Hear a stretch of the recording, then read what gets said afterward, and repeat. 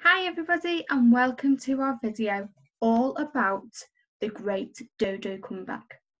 As we all know, the dodos have been extinct for many years. But in this book, Leni loves birds, and this is Leni.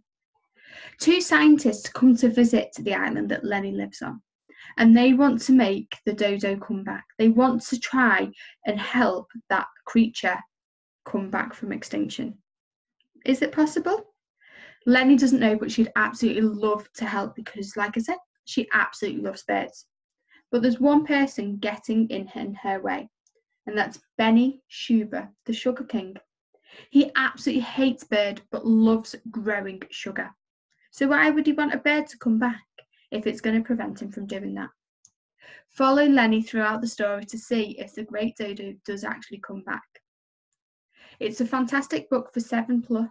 So if your child is in year 2 and year 3 and is becoming a more confident reader on their own, this is perfect for them.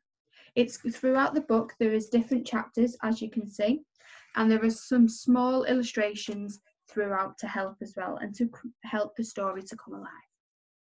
The book pages are also a cream coloured, so they're not a bright white. So if your child does have difficulty reading because of dyslexia or because they struggle with the black on the bright white, then this book is also great for them as it makes it easier for them to read. It's $5.99 and one of the titles, the fiction titles that have been released in 2020 by Usborne, and I cannot wait to read it. If you'd like more information or you'd like to order one, pop a comment below or send me a message and I'll be more than happy to help. Have a lovely day, everybody. See you soon. Bye.